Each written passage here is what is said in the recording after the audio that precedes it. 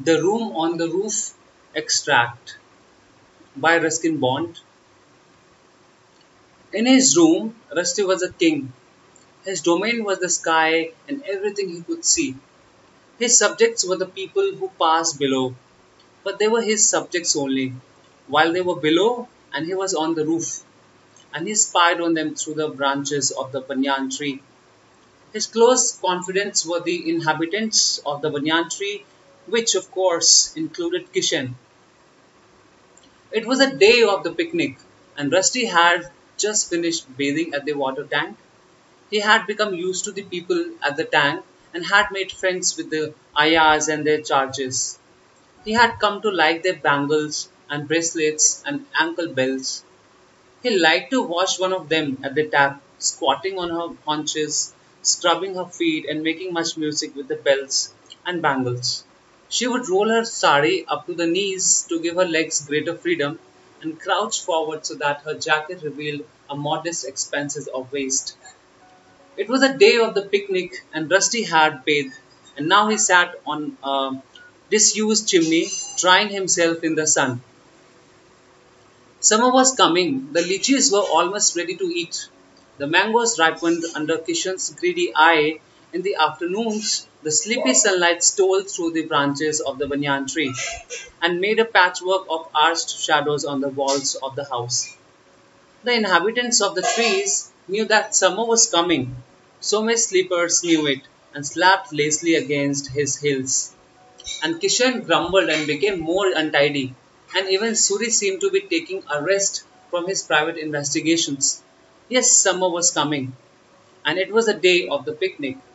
The car had been inspected, and the two bottles that Kapoor had hidden in the dicky had been found and removed. Kapoor was put into khaki drill trousers and a bush shirt and pronounced fit to drive. A basket of food and a gramophone were in the dicky. Suri had a camera slung over his shoulders. Kishan was sporting a Gurkha hat, and Rusty had on a thick leather belt reinforced with steel knobs. Meena had dressed in a hurry and looked the better for it. And for once, Somi had tied his turban to perfection. Everyone present, said Meena. If so, get into the car. I'm waiting for my dog, said Suri. And he had hardly made the announcement when from around the corner came a yapping mongrel. He's called Prickly Heat, said Suri. We'll put him in the back seat. He'll go in the dicky, said Kishan. I can see the lice from here. Prickly Heat wasn't any particular kind of dog, just a kind of dog. He hadn't even the stump of a tail, but he had sharp, pointed ears that wagged as well as any tail, and they were working furiously this morning. Suri and the dog were both deposited in the dicky. Somi, Kishan, and Rusty made themselves comfortable in the back seat, and Meena sat next to her husband in the front. The car belched and lurched forward and stirred up great clouds of dust. Then, accelerating, sped out of the compound and across the narrow wooden bridge that spanned the canal. The sun rose over the forest, and the spiral of smoke from a passing train was caught by a slanting ray and spangled with gold. The air was fresh and exciting. It was 10 miles to the river and the sulphur springs, 10 miles of intermittent grumbling and Gaiety with prickly heat, yawping in the dicky, and Kapoor whistling at the wheel, and Kishan letting fly from the window with a catapult. Somi said, Rusty, your pimples will leave you if you bathe in the sulphur springs. I would rather have pimples than pneumonia, replied Rusty. Ah, but it's not cold, said Kishan. I would bathe myself, but I don't feel very well. Then you shouldn't have come, said Meena from the front. I didn't want to disappoint you all, said Kishan. Before reaching the springs, the car had to cross one or two riverbeds, usually dry at this time of the year, but the mountains had tricked the party, for there was a good deal of water to be seen, and the current was strong. It's not very deep, said Kapoor at the first riverbed. I think we can drive through easily. The car dipped forward, rolled down the bank, and entered the current with a great splash. In the dicky, Suri got a soaking. Got to go fast, said Mr. Kapoor, or we'll stick. He accelerated, and a great spray of water rose on both sides of the car. Kishan cried out for sheer joy, but at the back, Suri was having a fit for hysterics. I think the dog's fallen out, said Meena. Good, said Somi. I think Suri's fallen out, said Rusty. Good, said Somi. Suddenly the engine spluttered and choked, and the car came to a standstill. We have stuck, said Kapoor. Ah, that, said Meena bitingly, is obvious. Now I suppose you want us all to get out and push. Yes, that's a good idea. You are a genius. Kishan had his shoes off in a flash and was leaping about in the water with great abandon. The water reached up to his knees, and as he hadn't been swept off his feet, the others followed his example. Meena rolled her sari up to the thighs and stepped gingerly into the current. Her legs, so seldom exposed, were very fair in contrast to her feet and arms. But they were strong and nimble, and she held herself erect. Rusty stumbled to her side, intending to aid her, but ended by clinging to her dress for support. Suri was not to be seen anywhere. Where is Suri? Asked Meena. Here, said a muffled voice from the floor of the dicky. I've got sick. I can't push. All right, said Meena, but you'll clean up the mess yourself. Somi and Kishan were looking for fish. Kapoor tooted the horn. Are you all going to push? He said. Or are we going to have the picnic in the middle of the river? Rusty was surprised at Kapoor's unusual display of common sense. When sober, Mr. Kapoor did sometimes have moments of sanity. Everyone put their weight against the car and pushed with all their strength, and as the car moved slowly forward, Rusty felt a thrill of health and pleasure run through his body. In front of him, Meena pushed silently. The muscles of her thighs trembling with the strain, they all pushed silently with determination. The sweat ran down Somi's face and neck, and Kishan's jaws worked desperately on his chewing gum, but Kapoor sat in comfort behind the wheel, pressing and pulling knobs and saying harder, push harder, and Suri began to be sick again. Prickly Heat was strangely quiet, and it was assumed that the dog was sick too. With one last final heave, the car was moved up the opposite bank and on to the road. Everyone groaned and flopped to the ground. Meena's hands were trembling. You shouldn't have pushed, said Rusty. I enjoyed it, she said, smiling at him. Help me to get up. He rose and taking her hand, pulled her to her feet. They stood together, holding hands. Kapoor fiddled around with starters and chokes and things. It won't go, he said. I'll have to look at the engine. We might as well have the picnic here. So out came the food and lemonade bottles, and miraculously enough, out came Suri and Prickly Heat, looking as fit as ever. Hey, said Kishan, we thought you were sick. I suppose you were just making room for lunch. Before he eats anything, said Somi, he's going to get wet. Let's take him for a swim. Somi, Kishan, and Rusty caught hold of Suri and dragged him along the river bank to a spot downstream where the current was mild and the water warm and waist high. They disrobed Suri, took off their own clothes, and ran down the sandy slopes to the water's edge. Feet splashed, ankle deep calves thrust into the current, and then the ground suddenly disappeared beneath their feet. Somi was a fine swimmer, his supple limbs cut through the water, and when he went under, he was almost as powerful. The checkered colors of his body could be seen first here and then there, twisting and turning, diving and disappearing for what seemed like several minutes, and then coming up under someone's feet. Rusty and Kishan were amateurs. When they tried swimming underwater, their bottoms remained on the surface, having all the appearance of floating buoys. Suri couldn't swim at all, but though he was often out of his depth and frequently ducked, managed to avoid his death by drowning.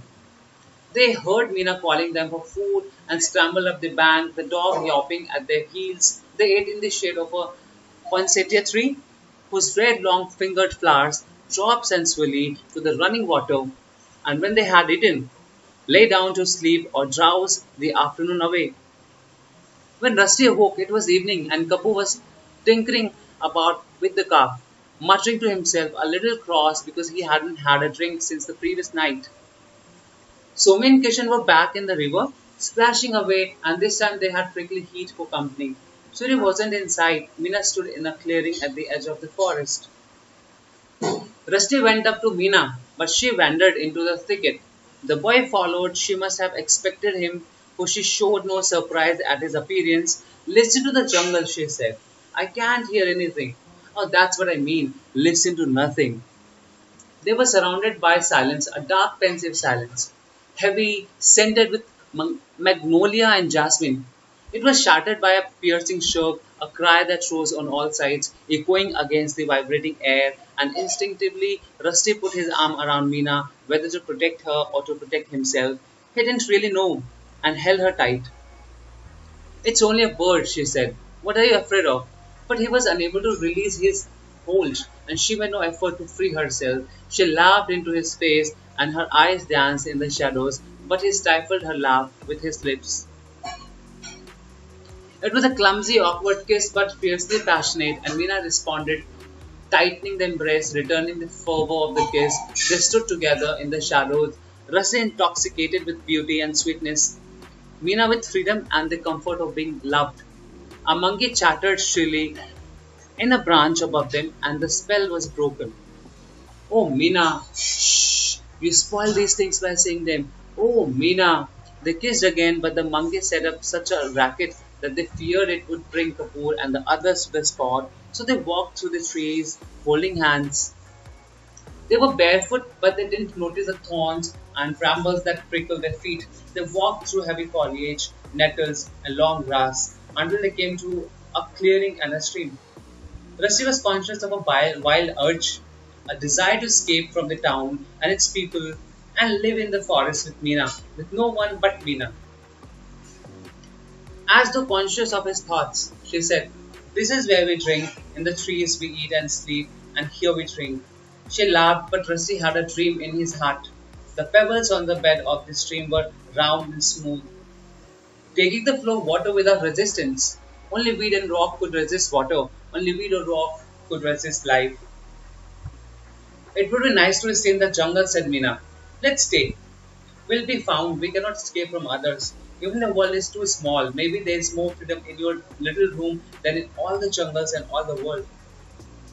Rusty pointed to the stream and whispered, look. Mina looked, and at the same time a deer looked up. They looked at each other with startled, fascinated eyes, the deer and Mina. It was a spotted cheetal, a small animal with delicate, quivering limbs and muscles and green antlers. Rusty and Mina didn't move, nor did the deer. They might have gone on staring at each other all night if somewhere a twig hadn't snapped sharply. At the snap of the twig, the deer jerked its head up to the start, lifted one foot pensively, sniffed the air, then left the stream and in a single bound disappeared into the forest. The spell was broken, the magic lost, only the water ran on and life ran on. Let's go back, said Mina.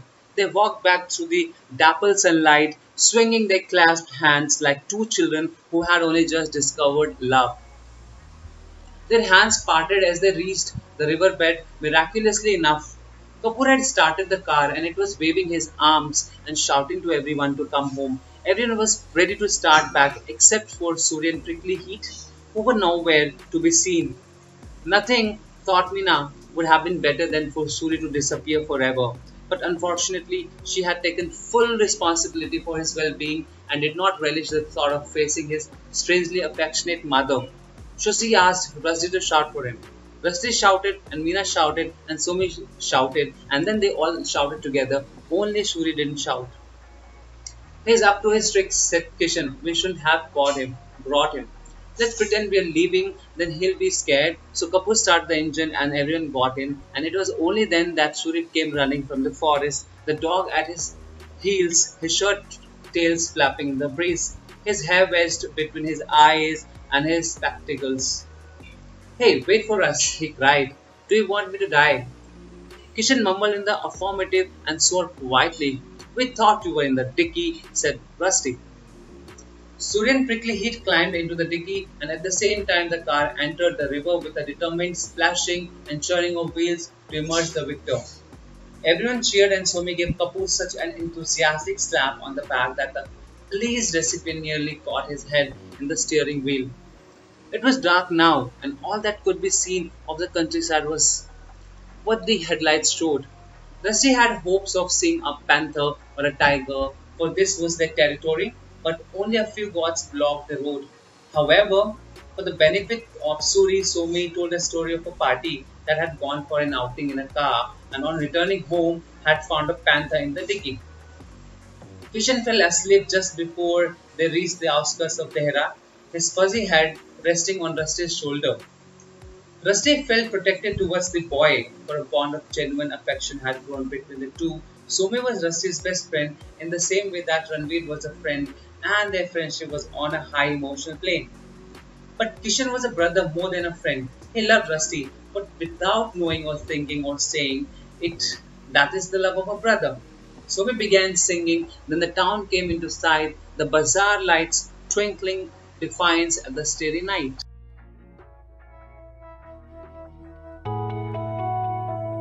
Thank you for attending this session. Do share and subscribe to this channel for more lessons like this.